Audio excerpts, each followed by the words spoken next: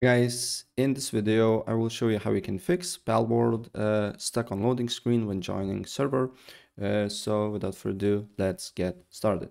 First of all, what you need to do here, you need to press Windows and I key or simply write run on the search. And once you do that, then you need to write % local app data %, press OK. And then you need to look for a PAL folder here. And you just need to delete that folder. And after that, you need to go to Steam or Xbox Game Pass whenever you got the game.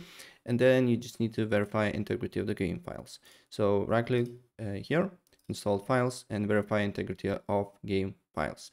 And after you do so, it will take you maybe from 1 to 2 minutes. You need to do other few steps. So the first one is you need to just write cmd command prompt and right click run as administrator. And then on this window, you need to write here ip config /flush DNS.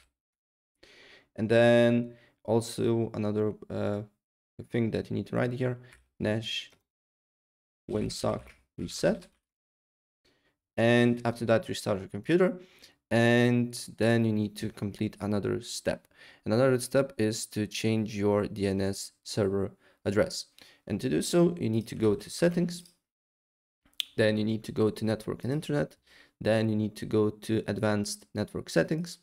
Then you need to find your internet connection. For me, this one, expand option. And then you need to go to more adapter options. Like that. Double click on Internet Protocol version 4. Select this one, use the following DNS server addresses. And on preferred DNS server, you need to write 8.8.8.8. And on alternate DNS server, you need to write 8.8.4.4. Apply the changes, run the game, and the problem should be fixed.